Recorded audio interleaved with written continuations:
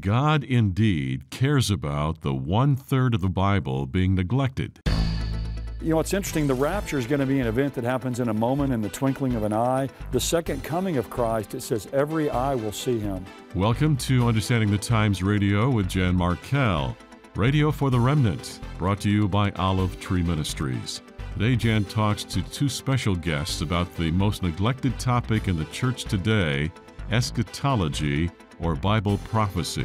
She spends the hour with Todd Hampson and Jeff Kinley.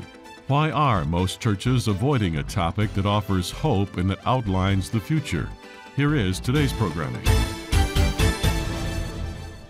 Did you know that approximately 27% of the entire Bible contains prophetic material? Did you know that half of that has already come true? And scholars say that half remains to be fulfilled yet in the future.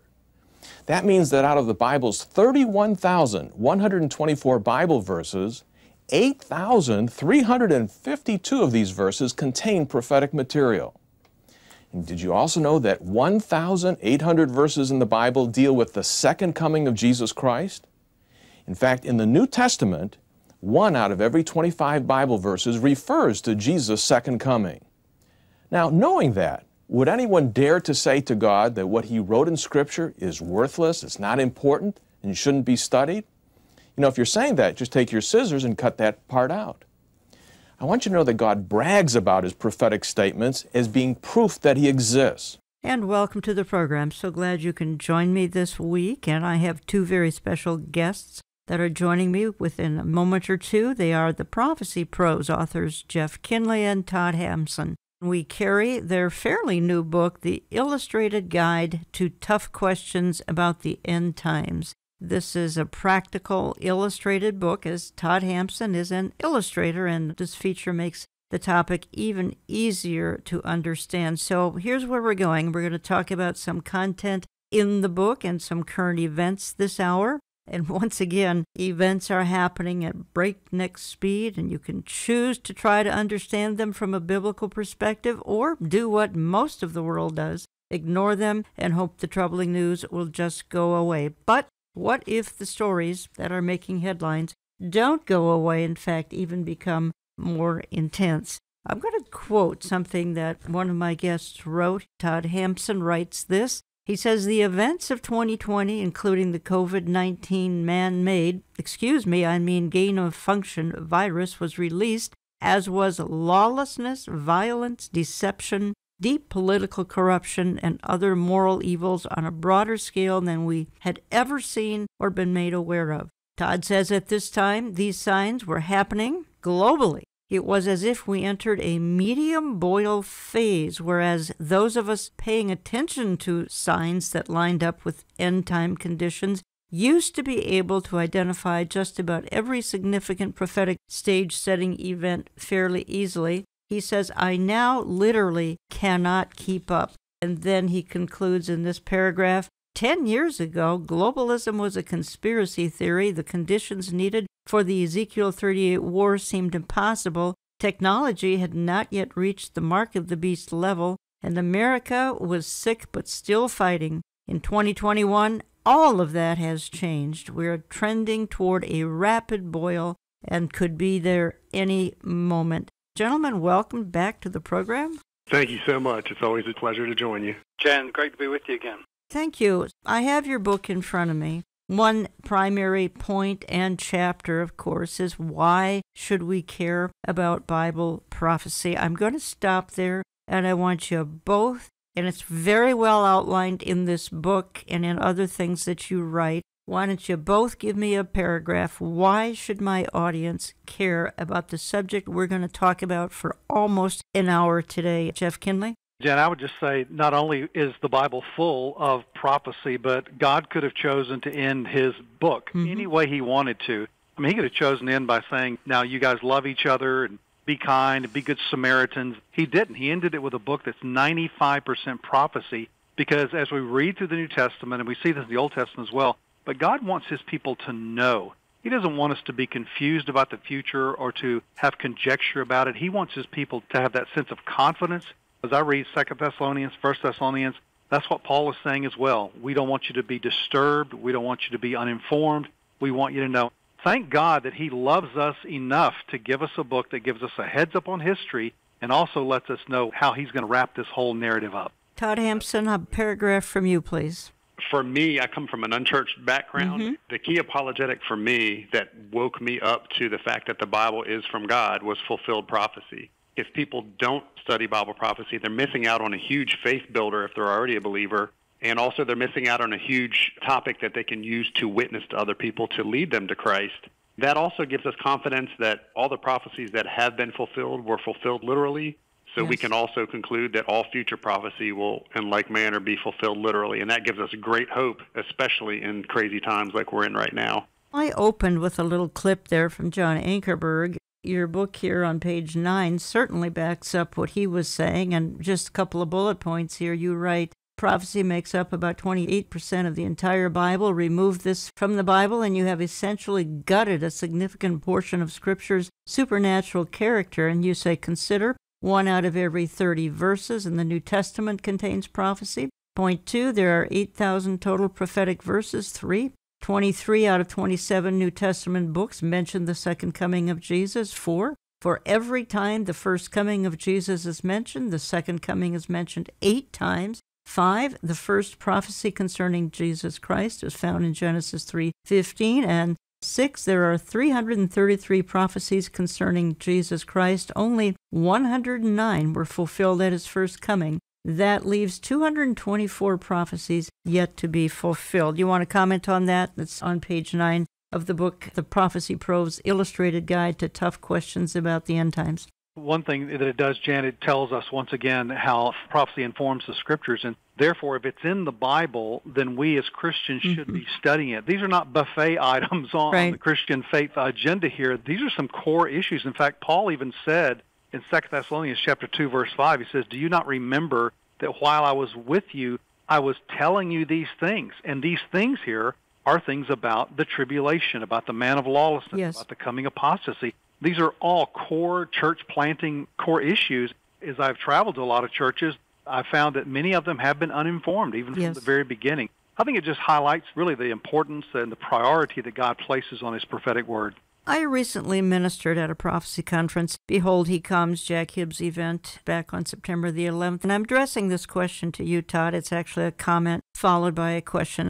I came away with 5 things that were really impressed upon me. I would have to say they're not newly impressed. Let's say they were reinforced. Number 1, there is a remnant who love to understand how things are aligning and moving at lightning speed. Number 2, many attendees from good churches all over the country. They may be good churches, but they will not address the topic we're covering this hour. Number 3, we are in the times when things are accelerating at lightning speed, spurred on by, again, the pandemic, government overreach, vaccine mandates that are threatening our liberty. Many refuse to cave to government demands, but they are being shut out of jobs, churches, and even family. Number 4, they are clinging to the blessed hope, but they are mocked for doing so. And number 5, many feel isolated and misunderstood, even in their own church and family. Even in light of our times, those they care about cannot connect the dots and figure out that we are in Earth's final hours. Todd, those were 5 things I took away from the conference I was at, and you gentlemen had a conference not that long ago. Are you hearing similar things? We really are. I'll ping-pong around a little bit on a few of those points, but Jeff and I also get frequent emails. There's one Jeff received recently about a woman who was feeling that isolation, that she had studied prophecy and she knew it was true, but nowhere she would turn was she hearing about Bible prophecy. Then she stumbled on our podcast. She just talked about how she suddenly felt like she was back with family, like she wasn't crazy and that she was seeing things correctly. Furthermore, she shared a text message with us that her son texted her one day walking home from school. He texted his mom and said, "Mom, can I walk home from school today because I want to listen to the Prophecies Pros podcast?" So there is a remnant of believers. It seems we're all spread out and not together. So it's important that we fellowship using technology or conferences or any way we can to encourage each other and to reach those people who are seeing the things that we're in the Earth's final days, but they're not really getting a good fellowship team around them. Any way we can connect with them and encourage them, because things are accelerating at a rate that we have never seen before. And this is all fresh in my mind because I was interacting with, there were several thousand in attendance. I couldn't interact with them all, but I heard from plenty of them to hear their frustration, even some of their anxiety. Jeff Kinley, not so much anxiety about current events, which they get because they're following folks like us, but anxiety that they are treated as outcasts. Absolutely, and that's the other feedback that I get, that Todd gets, is that these are displaced believers. Yeah. They're wandering remnants. They feel like strangers in their own homes, and when I say homes, I mean their own churches. Sometimes when they approach their pastors on this subject, they're relegated to a corner of the church over there. Right. So these people then have to reach out to be able to be fed concerning Bible prophecy. Now, here's the encouraging thing, Jan, is Todd says we get a lot of correspondence from a lot of people, but again, they're disconnected from one another. They're starting, I believe, to appear at these prophecy conferences, one like you were just at. My prophecy conference schedule has exploded over the next 9 months, and we're seeing people just fill up these rosters to hear Bible prophecy. So it's almost like we're recruiting from the body of Christ at large instead of seeing these individual pockets of strong prophetic preaching in the churches. Now, I will say this, too. There are some pastors who are waking up to this and are starting to host prophecy conferences and bring in speakers like ourselves. There is hope out there, but there's an awakening happening, Jan, among the body of Christ. It's just not happening like it should happen. You're listening to Understanding the Times Radio. Jan Markell here. I have on the line Todd Hampson and Jeff Kinley, as they are co-authors of the new book we are carrying, The Prophecy Prose Illustrated Guide to Tough Questions About the End Times. It's got a couple hundred pages of outstanding questions, charts, graphs, as Todd is an illustrator. Very, very easy to grasp and understand. Gentlemen, I'm just moving slightly into some current event issues, and as I do that, I'm watching evil escalate. I just want to play a soundbite. It happens to be of Dr. David Jeremiah, and the context is actually the Great White Throne. But I love the way Dr. Jeremiah concludes this 2-minute clip, because he's talking about the fact that God is going to deal with evil. If he didn't, well, he wouldn't be God if he didn't ultimately deal with evil. And I want to come back and open up a different wing of discussion here about some of the government overreach, things that are going on right now as it concerns some of the mandates and all. Just as there are no unbelievers at the judgment seat of Christ, there are no believers at the Great White Throne. All unbelievers of all time will stand before the judge of all the earth and give an account of themselves. And the Bible says, and the books will be opened, and they will be judged out of the books. And the books aren't listed in the book of Revelation, but if you read the scripture carefully, you begin to pick up on some of them. There's the book of their life, what they did with their life, their words, their conscience. But the most important book is the book of life. And the Bible says in Revelation chapter 20, and if their name is not found written in the book of life, the Lamb's book of life, they will be cast into the lake of fire and suffer forever and ever. So there is the future of ones who do not know Christ. Right.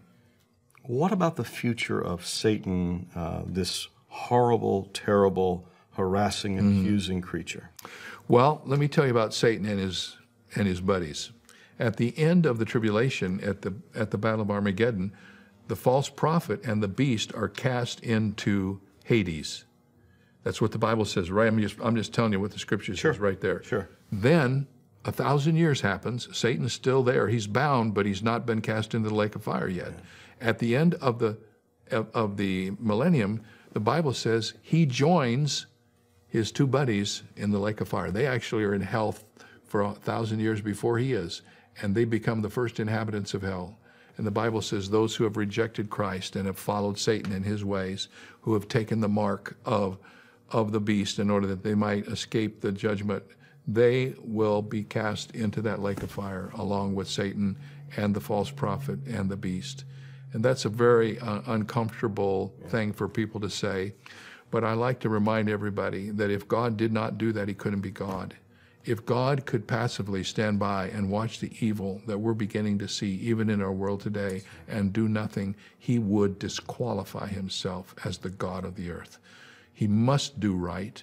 And even though we We know he does right with love and mercy and justice. He also does right with judgment. And at the end, his judgment will be poured out. Gentlemen, we have been watching evil escalate for 30, 40 years, and I think we're even watching it escalate more in the last couple of years. Let me just give a couple of illustrations here, and then I want your feedback on it. I think that the events of both 2020 and 2021 have shed light on the things to come in the Bible, and they're obviously not all a very pretty scene. But right now, we've got government overreach going on. They're pushing a dependence on government type of mentality, number 2, and that's going to lead to dependence eventually, someday, on the Antichrist. Right now, it's just going to be dependence on government, eventually to the Antichrist. Number 3, a perceived crisis has led to this pandemic. Number 4, we have become a fear-based society globally. Number 5, there's a longing for things to return to normal.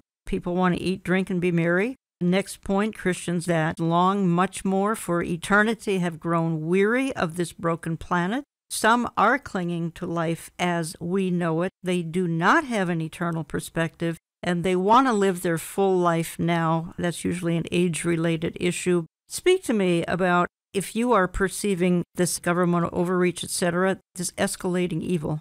Yeah, 100%. I don't see how anybody could not look at our times. I think some people are so busy and want to focus on just their daily lives that it's almost like a car accident happens and they don't want to look at it. They want to intentionally look the other way, but there are some evil things happening, and I think the Lord has peeled back the veil so that we can peek at some of this evil. You think of many verses that says evil will be revealed, and recently I took a fresh look at the book of Habakkuk, and I can identify so much because in chapter 1 of the book, he's saying to God, God, do you not see this evil that's going on? Why are you not acting? Why are you letting evil reign free while the righteous suffer? And then in chapter 2 of Habakkuk, God pulls back the veil a little bit and takes Micah figuratively to a higher point where he can see the bigger picture and assures him that there is coming a day when evil will be punished. As a matter of fact, verse 3 of chapter 2, it says, for the revelation awaits an appointed time. It speaks of the end and will not prove false.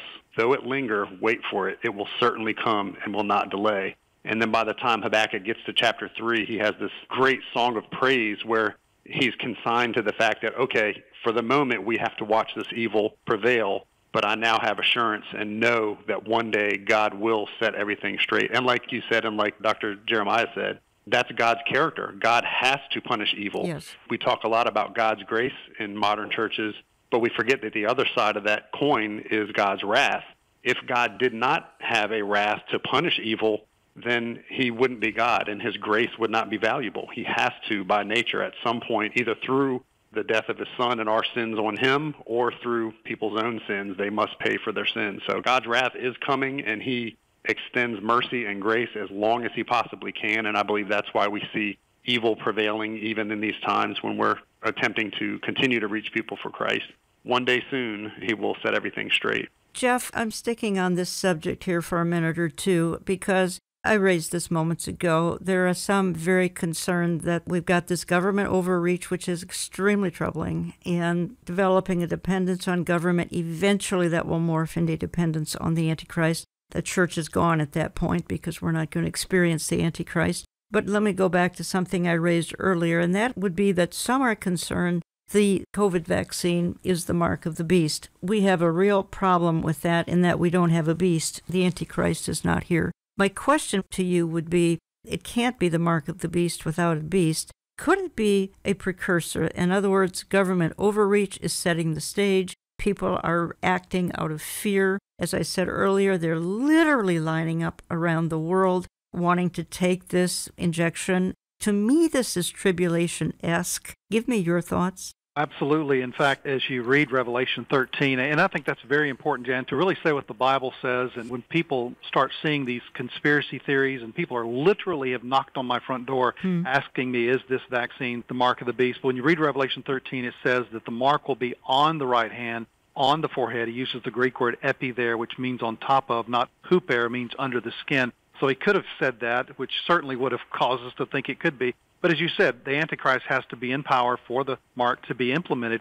But here's what I think is going on. We forget sometimes that Satan has an end times agenda of his own. He's been trying to jumpstart Revelation for thousands of years because he wants to have control over the world, and he wants to be worshipped by humanity. So he's tried to get this ball rolling many, many times. But what's happening now, I think, is we're in a process where the whole world, for the very first time in a serious way, in really all of human history, is being groomed for the last days. Things are happening right now, Jan, that have never been able to happen. When has the whole planet been talking about one single thing? When have all the nations come together and said, yes, we're on the same agenda? Now, they're not one nation together yet. They're not a coalition of nations like they'll be during the time of Antichrist, but they certainly are acting out. It's almost like they're going through a trial run of what this will be like. I believe that the spirit of Antichrist, spirit of the mark of the beast, is certainly embedded in the way that they're forcing it on people. It's disrupted our lives. It's divided people. It's been deceptive in the way it's been rolled out. It's been destructive in the way that it's killed some people. But beyond all of that conversation about the vaccine, the bottom line is it's a worldwide thing that every person is being told you cannot buy, you cannot sell, you cannot travel unless you do what this government tells you to do. And that is the spirit of Antichrist. Yes, the spirit of Antichrist is absolutely alive and well. And this is why I called all of this tribulation-esque. I made that word up, but it is like it's leaping out of the book of Revelation. Again, the church isn't going to be here to see some of the details of the book of Revelation. Church disappears after Revelation 4:1. I really appreciated that analysis. I'm going back to how we opened the program. I raised this question at the Behold He Comes Prophecy Q&A, and I'm going back to the churches here. All of us hear from so many people who are in churches that want to ignore this or even put eschatology or Bible prophecy down. But here's the question I have. I'll give it to you first, Todd. Let's say folks are in a very biblically sound pulpit and church, and they're giving the gospel message and the message of salvation, but they are putting down all the issues we're talking about, end times, etc. They have no time for this, or they teach amillennialism or preterism or kingdom now. The rest of the pulpit is sound, but this topic is way off the wall. Do you think folks should stay or leave such a church? Remember, the pulpit is sound except for this issue we're talking about. That is a tough question, and I have definitely fielded that question several times. The personal take that I take away, and some of it depends on your personal calling. For me, I've been advising people, you need to pray about it.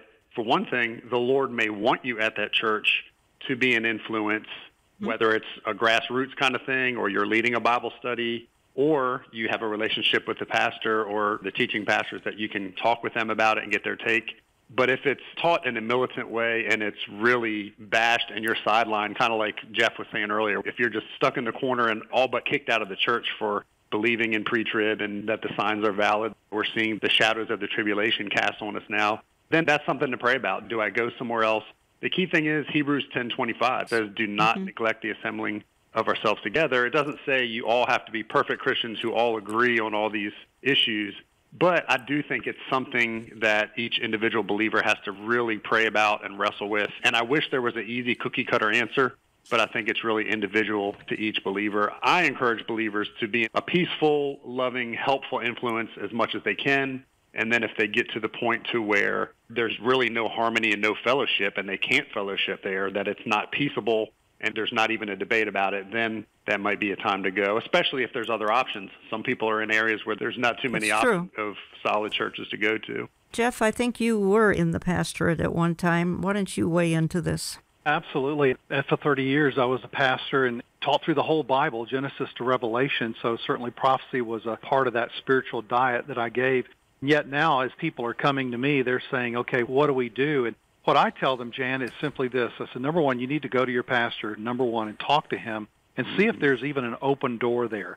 80% of the churches in America are under 200 people. Many of those pastors are bivocational, haven't received any sort of formal training. They may not feel qualified themselves to tackle some of the things that they perceive that Revelation would throw at them. If the pastor is not willing to do that, then perhaps you have to ask yourself, can I be an agent of change in this church? Will he give me permission to start a Bible study or start a Sunday school class or some sort of community group where we could begin to talk about these things?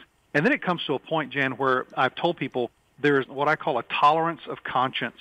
And you get to a point in your conscience where in your spirit you're so disturbed you just simply can't go on under a certain administration in a church. And so you have to seek elsewhere. Now, I think that's a last resort, and if your church is preaching the Word of God, you certainly don't want to leave for an unbiblical reason. But at the same time, there comes a point where we are trying to wake up the bride. Yes. This is not just a side issue or just something on the buffet, as I said earlier, but this is something that we're facing right now. We're going through it right now. So a pastor who wants to be seeker-friendly or relevant should be teaching about Bible prophecy, because it's perhaps the most relevant thing that we're facing as a nation right now. We're carrying a number of books, including a couple more by Todd Hampson. We're carrying Jeff Kinley's book, Aftershocks, Christians Entering a New Age of Global Crisis. It's in our online store. It's in our various newsletters, print and e. You can call my office at any time for any of these books. We have a couple of books from Todd Hampson, The Non-Prophet's Guide to the End Times, and that would be a book and a workbook if you're looking for a Bible study. And then we have The Non-Prophet's Guide to the Book of Revelation. No workbook to that, but an outstanding book as well that you could use for a group study. I don't want to dwell on that because, folks, I'm not here to make a sale. I am here, though, to get good items into your hands so that you can better understand the times and become watchmen on the end-time wall. We still have another 30 minutes to deal with a topic of just what in the world is going on. We've got current events breaking on a used to be weekly level. Pretty soon it became a daily level. Now it's every few minutes that are significant, that can be even leaping out of the Bible, because the Bible, well, the tribulation events are casting such a shadow here on this church age. So we're going to talk about some more of those issues. I'm coming back in just a couple of minutes. Please don't go away. This ministry, as well as Calvary Chapel, Chino Hills, California, and Pastor Jack Hibbs, presented a powerful prophecy conference back on Saturday, September 11. Speakers included Pastor Jack Hibbs, Amir Sarfati, Jan Markell, Pastor Barry Stagner, and Michelle Bachman. We are now offering DVDs of this insightful day.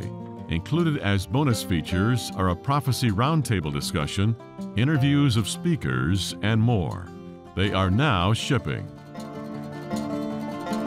You can find these DVD products in our online store at olivetreeviews.org. That's olivetreeviews.org. The cost is just $20 plus $6 shipping in the U.S. Some states require tax. Or call us Central Time at 763-559-4444. That's 763-559-4444. Or just get on our print and e-newsletter list. Sign up at our website. Let's spread the good news that He is coming soon, and let's occupy until He comes.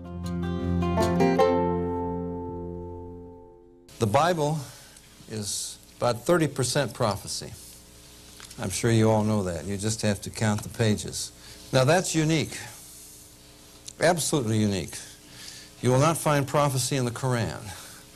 You will not find prophecy in the Hindu Vedas, in the Bhagavad Gita, the Ramayana, the Mahabharata, the writings of Mary Baker Eddy, the Book of Mormon, the sayings of Buddha or Confucius.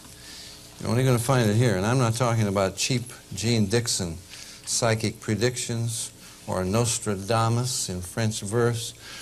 We're talking about world-shaking and world-shaping events that have been witnessed by the whole world, that have been written down centuries and even thousands of years before they happened, okay?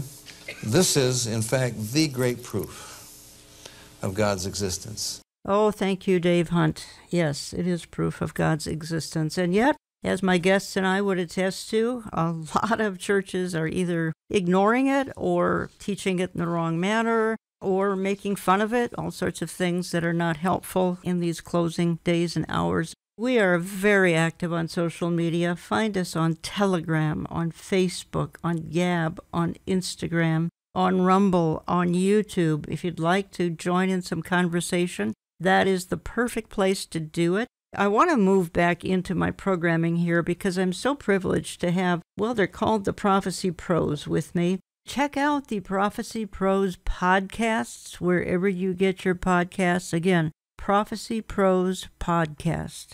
And they've come out with a book that we are carrying, the Prophecy Prose Illustrated Guide to Tough Questions About the End Times. And it's a quick little couple hundred pages, very easy to read. Todd Hampson has inserted a bunch of charts and graphs, which is his specialty. If you're just trying to figure this out or a longtime student of the topic, I think you'll find the book very, very helpful. Find it in my online store, olivetreeviews.org. Call my office, get on our newsletter lists, etc. Gentlemen, we spoke a little bit during the break, and I want to set the stage here for a short discussion. And I'll do it as quickly as possible because I really want to give you the platform here. But I wrote a magazine that we put out 4 times a year. This would have been my summer edition, and I just titled it, Why Many Churches Today Can Never Understand the Times. And it's because, number one, they're embracing amillennialism, and that would teach that the millennium began at the cross, and we're in the millennium now, which, of course, is not possible because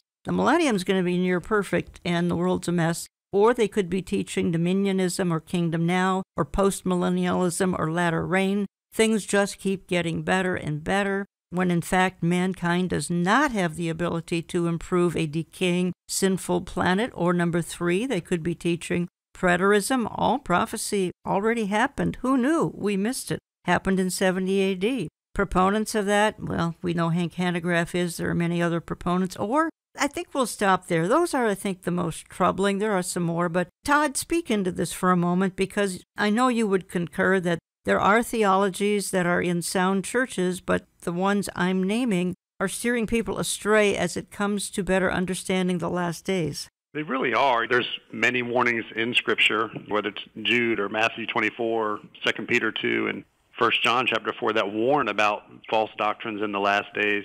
I think one of the biggest needs in the church right now is just discernment. There's such a high level of biblical illiteracy that people don't really have enough of a framework to evaluate what they hear.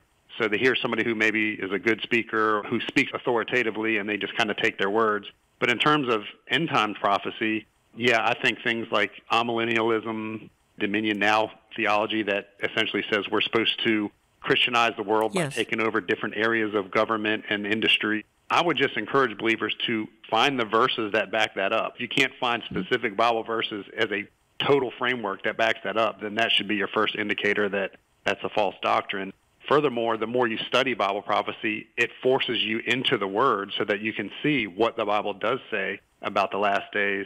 And this is one of those issues where someone's salvation is not dependent on their beliefs, but it can really throw them off in terms of a way that will massively negatively impact their lives and their decisions and their outlook.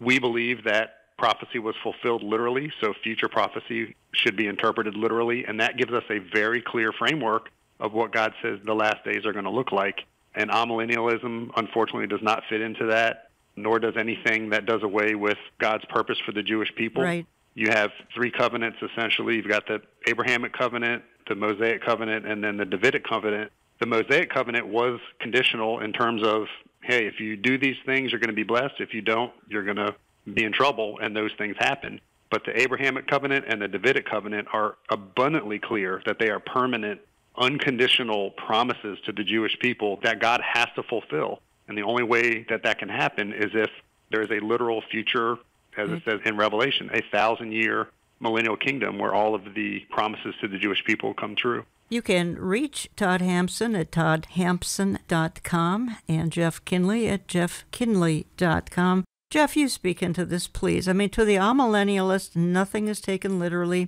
Jesus is never going to rule from Jerusalem. There's no special role for modern-day Israel, as Todd just suggested. Her rebirth is of no significance. The church is the new Israel, which is replacement theology. And yet, here's my point. Amillennialism is the basis of most denominations, which makes your job and mine really tough. Absolutely. And it comes down, Jen, I think, to this particular question is how do you interpret the Bible? How do you approach the Bible? Because the way that God has written the Scripture, He wrote it in plain language so that the average person could understand it. And it's just like a pilot taking off for a destination. If you're off 1 degree when you begin this thing, you're going to miss the whole runway, the whole city, perhaps whole state by the time you get to your destination. But if you take a literal approach to Scripture and you find out, wait a minute, literally all of the Scriptures previous to Jesus' birth were fulfilled exactly as prophesied. the Scriptures fulfilled concerning Israel's rebirth. I mean, the existence of Israel herself is the game changer. She's the Rosetta Stone that really helps us understand all of Bible prophecy. It's like God is flashing this neon sign. The check engine light is coming on. He's saying, hey, pay attention to what I've done, my prophecy fulfilled through Israel. That, to me, tells me that you cannot bring yourself to a conclusion saying, well, the millennial kingdom is just a symbolic thing, even though he repeats the number 1,000 some like 5 times in Revelation 20. That is somehow a symbolic number. I think God meant what he said, and he says what he means. So when you just take the Bible simply and literally like that, I think you come to the conclusion of a premillennial view, and I think also a pre-trib view. Yes, indeed. Talking to Jeff Kinley and Todd Hampson, authors of a new book we're carrying. There are 2 occasions Jesus Christ returns. I want to visit that for just a moment, and I want to play a short clip by Dr. Mark Hitchcock. Here he's talking about the Battle of Armageddon, and of course that concludes with the second coming, and he's going to make a very, very interesting conclusion to this little 1 minute and 30-second clip, and I want to talk about it when we come back. Let's get now to the Battle of Armageddon itself. Jesus Christ, along with the family of God, his redeemed, return to this earth, and there is conflict. Right. So who's fighting whom? Well, it tells us there in Revelation chapter 16 that all the nations are going to be gathered to Armageddon. In fact, there's a fascinating passage there in chapter 16 that says that the Euphrates River will be dried up to make way for the kings of the east. Now, we don't know who that is. Some people have surmised, well, that's China because it's an army of 200 million. But all we know, they're invaders from the east. The way is open for them to be able to come into the land. So all the nations of the earth are going to be gathered there together in that place. But it says whenever that Jesus returns that they're going to see him, they're going to turn to fight against him. It's interesting, the rapture is going to be an event that happens in a moment, in the twinkling of an eye. The second coming of Christ, it says every eye will see him. And my friend Dr. John Walvoord used to teach the second coming might last for 24 hours. Think about it, as the earth rotates, everybody will see him. Now, he could reflect it all the way around the earth, and everyone could see it in a moment, but it may be a dramatic, an event that takes 24 hours as people begin to see Jesus coming and he comes to the earth.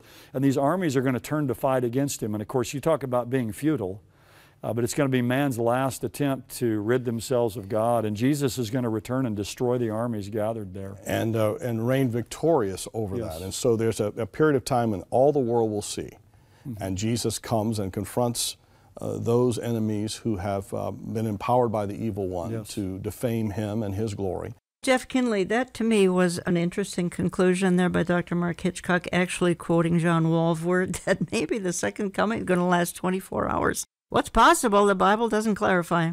No, it doesn't say exactly, because there are many components to the second coming. There's Christ touching down on the Mount of Olives. There's the Battle of Bozrah. There's the Battle of Jerusalem. There's the Battle of Armageddon. There are many different campaigns, if you would say, the Armageddon campaign. So we really don't know exactly all the chronology. And to me, when we talk about the end times, sometimes people say, well, you know everything that there is to know. No, there's a lot we don't know. There's specifics that God has hidden, just like he put the mystery of the church in the valley of prophecy, so the Old Testament prophets couldn't see it. There's some things that we don't know. But what we do know for sure is that Jesus Christ will burst through the clouds and that the bride of Christ will be riding on white horses along with the angelic host behind him. And the Bible tells us in Revelation 19 that he is coming for 2 reasons. He's coming to judge and to wage war. And there's only one word that comes out of his mouth. We don't know what that is, but it says by the word that comes out of his mouth, he will completely annihilate his enemies. And you mentioned the word futile in that clip, and it is a futile battle. But think about Satan and how Satan is not only deceptive against the people on the earth, he's self-deceived as well. I believe Satan really believes that he can overcome the Lamb, that he and the false prophet and the Antichrist will be able to actually do battle with God. He thought so in the beginning when he tried to overtake the throne of God, back in Isaiah 14, Ezekiel 28. I think he'll think that he can overcome the Lamb again, but of course he's going to be soundly defeated and cast into the abyss for 1,000 years. Well, at the second coming, every eye will see him, is my understanding. He's returning to bring retribution in that second coming. The second coming has more to do, I think, with Israel and God's judgment upon the nations. The rapture has everything to do with the church, of course. So I think the big difference between the rapture and the second coming, at the rapture, only believers will see Jesus Christ. at the second coming, every eye will see him. Did you want to comment any further about anything Mark Hitchcock said, Todd Hampson? Just that's fascinating, and I agree with what he said. One thing that came to mind as he was saying that is how with the first coming events, in hindsight, everything was crystal clear. And I think the same thing is going to happen with second coming events. We can know enough of the high points to put the puzzle together to know generally what it's going to look like. But I think we're going to be consistently amazed, even more so in hindsight, how we see how it all came together. That's going to be a fascinating thing. But the key point I'm trying to make is we can put the general puzzle pieces together right now, and we can know a general order of events and why he's doing what he's doing. And to me, as you referenced, Jan, the biggest difference is the difference between Israel and the church. Yeah. The key purpose of the tribulation is to win his people back. And at the end of the tribulation is when the remnant of Jewish believers still alive and protected will call on his name, and corporately, as it says in Romans chapter 11, all Israel will be saved. Yes. And that's what ushers in the return of the Lord. Can one of you address the issue here? Satan is only chained at the end of the tribulation. His cronies, we referred to a few minutes ago, his cronies are cast into Hades at the end of the tribulation. Satan is only bound. So I don't quite understand, and I know understanding the mind of God is pretty difficult, but Satan gets a reprieve. He's going to be judged at the end of the millennium. His two cohorts of the tribulation, false prophet and the beast, are going to be thrown into Hades at the end of the tribulation. Any thoughts on, and you talk about it in your book, that's why I'm bringing it up here, why Satan gets a reprieve? He doesn't deserve one. Well, he certainly doesn't. One thing I would say is that truly there is mystery here. God doesn't just come out and tell us, here's why I'm doing this. So we have to use a little bit of sanctified speculation here. I would just say two things, Jan. I think one thing it proves is that for us right now, and that's one of the reasons that God gives us prophecy in the future to inform our lives right now. And one of the things that we learn from that Satan gets this second coming, someone has called it, is that he deceives the nations again to prove that even in a perfect environment where Jesus Christ himself is ruling over the earth, that people will still choose to do what is evil. They can still be deceived. To me, that really does sort of blow out the whole post-millennial viewpoint, is that somehow we can usher in a perfect kingdom for Christ to come back to. The second reason I would say is that it speaks to the total depravity of the sin nature and the fact that even in that perfect environment, we ourselves cannot be changed. We can't change ourselves. God has to do a supernatural change of us from within. And, of course, there'll be believers coming in from the tribulation period, and they'll be having children and that type of thing to populate some of this rebellion at the end. But aside from the mystery itself, I think it does prove the fact that not only can the sin nature not be changed, but a perfect environment can't change humanity. And then just finally, it's just the fact that Satan cannot change. He is a damned individual, if you will. He's corrupted to the core. There is no good within him. So there's nothing about him being in a pit for 1,000 years that changes his basic nature. You say in your book that the studying prophecy never breeds fear, only faith. And yet I think the number one excuse for avoiding the topic is that it's called frightening. It's even called terrifying. That could be said for those, quite frankly, who are going to be left behind. Terrifying indeed. Terrifying post-rapture world. But you feel that eschatology never breeds fear, it only breeds faith. And yet, if somebody were to just sit and read through the book of Revelation, and they don't have a pre-tribulation rapture perspective, it could be fearful. You have to admit that. Yes, absolutely. And I think that's key. And just to make it clear, we don't believe in a pre-trib rapture just because we want to get away from the scary stuff. Of course not. We believe it because we believe when you study all of the framework and all the puzzle pieces of Scripture, that's exactly what it points to for specific scriptural reasons and also just logical reasons. But I do think the enemy has done an incredible job of confusing the issue, getting people's eyes off of the book of Revelation because of all the different views and because there are people that teach it's so confusing, nobody can really know it. And if the average lay Christian hears a Christian leader saying that, then of course they're not going to think that they're smart enough or spiritual enough to figure it out, which is so far from the truth. So I think it is key to know the book of Revelation. In chapter 1, it says those who read this book will be blessed by reading it. It's the only book in the Scripture that includes such a blessing, but the enemy has done a great job of getting people's eyes off of it. And I think there are some scary things in there. But I think it used to be almost standard, at least in my early years of being a believer. I only heard about the pre-trib view, and it was encouraging. It was always uplifting. And then it was scary when I heard of other views and that we may have to face the Antichrist and resist the mark of the beast and all this kind of thing.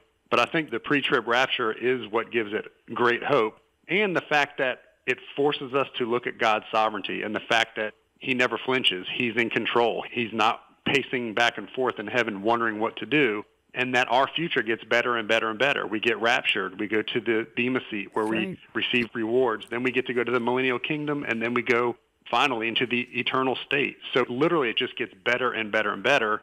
So the more biblically heavenly minded we are, the more earthly good we're going to be, and the more joyous and happy and courageous we're going to be as well. For the unbeliever, things don't get better and better. I'm going to play one more clip here. It happens to be, again, Dr. David Jeremiah, and he will explain why for the unbeliever, things aren't going to go quite so well.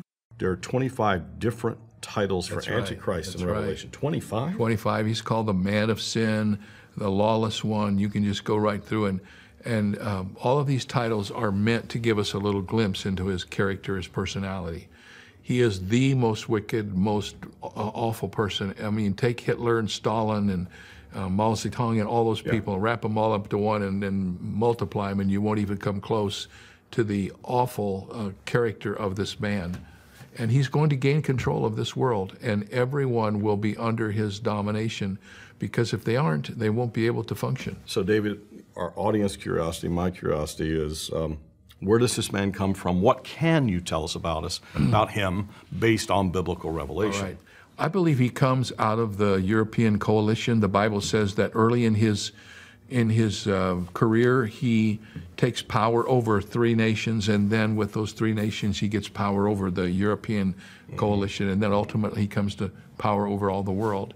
And when we talk about the false prophet in a few moments, you'll learn that his strategy for gaining control of the world is to provide a license for everybody to basically be alive.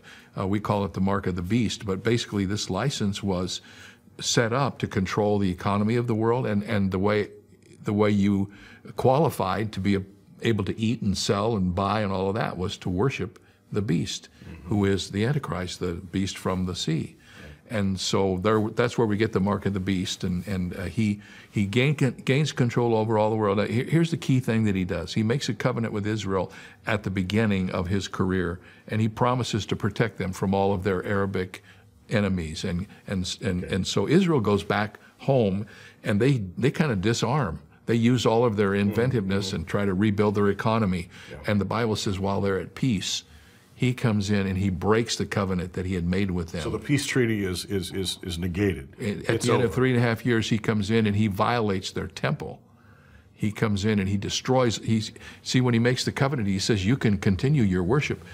At the end of the 3.5 years, he says, that's it, no more. I'm going to be worshiped now. You don't worship anymore. And in what the Bible calls the abomination of desolation, the Antichrist actually goes into the Jewish temple. I mean, this is hard to comprehend. He goes into the Holy of Holies. He removes all the furniture, and he sets up a statue in the Holy of Holies, which is an idol unto himself. Jeff Kinley, you referenced a few minutes ago the spirit of Antichrist being so alive and well, which it obviously is. Lawlessness is one of the big things we're watching. We're even watching utter, complete lawlessness coming out of Washington, D.C., which I think some people don't think about. I think they think lawlessness is burning down buildings. It can be political lawlessness as well, diplomatic lawlessness as well. I'm sure you would agree. Absolutely. And you mentioned the fact that non-Christians really don't have this hope that we have as believers who believe especially in a pre-trib rapture. Mm-hmm.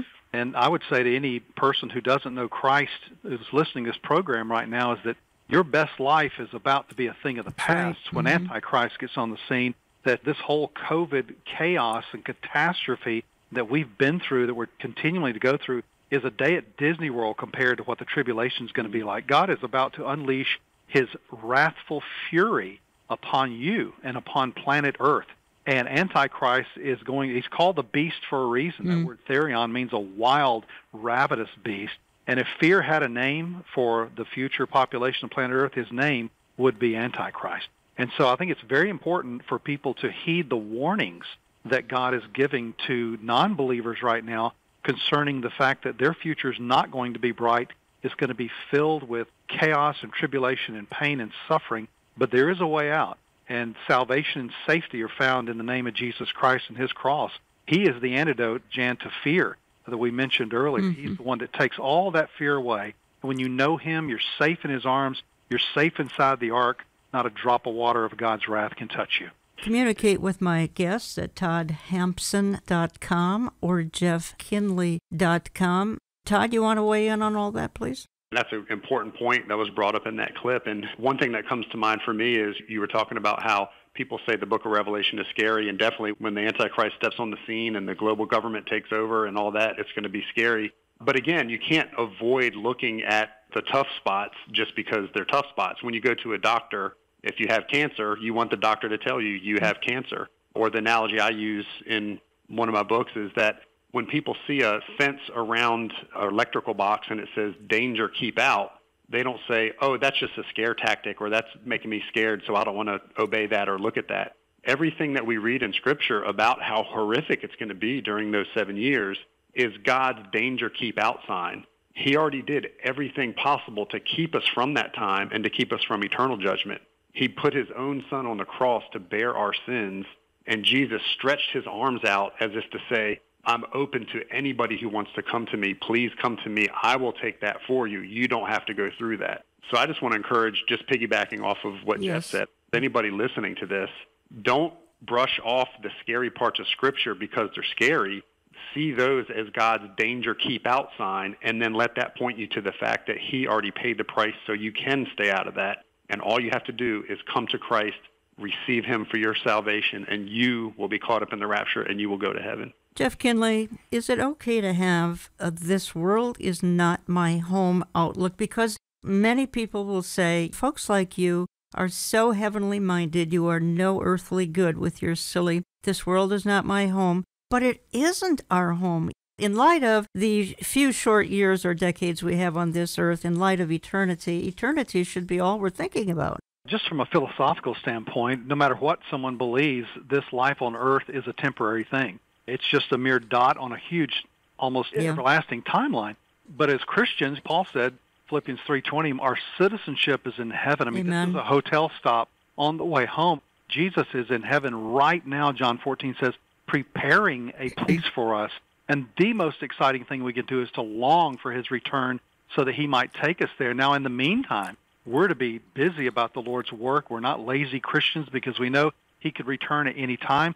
So as Martin Luther said, if I knew Christ was returning tomorrow, I would still plant a tree today. In other words, I would still be about my daily business, expect to live here, but at the same time be ready. And so, yes, we're to be busy, be working. The body of Christ ought to be the most active group of people on planet Earth right now, sharing the gospel, encouraging other believers, because as the Scripture says, he could come at any time. Gentlemen, thank you so much for joining me for this program. Folks, what I want to do is I'm going out of the programming. I'm going to read what I read in my closing of my message back on September 11th, Calvary Chapel, Chino Hills, California. Behold, he comes. I closed with this short saying, and there's so many requests for it, and you can request. We will send it to you in a Word document. Sandy wrote it, sent it to me some 5 years ago. I'd like to close our programming with it, and it's called I'm Taking a Trip. She writes, I'm taking a trip to a foreign country, a country I have never seen before. This will be much different than previous trips. I won't need to pack any clothing, no glasses, no medications. My passport has been purchased and authorized with a great price. The tour guides on this secure flight will be courteous and swift, and I will pass through security like a breeze. I guess this is a round-trip flight, and there will be a layover celebration before I will be returning with an enormous tour group made up of many horse-riding folks. There's still room on this flight, and I hope you will be coming, but you had better hurry, as standby is filling up, as red-eye is filling up too. Time is running out. Indeed, time is running out. Be ready to depart in an instant, and keep watch on the overhead screens, because you do not know what time or what gate we will depart from. A new name will be given to me in this country, so my name tag will change, but you will still be able to recognize me by my beaming smile.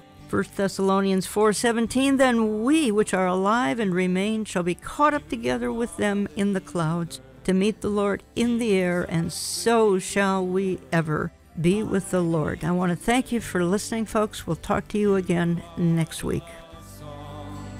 We'll sing forever, bowing before you. Contact us through our website, olivetreeviews.org.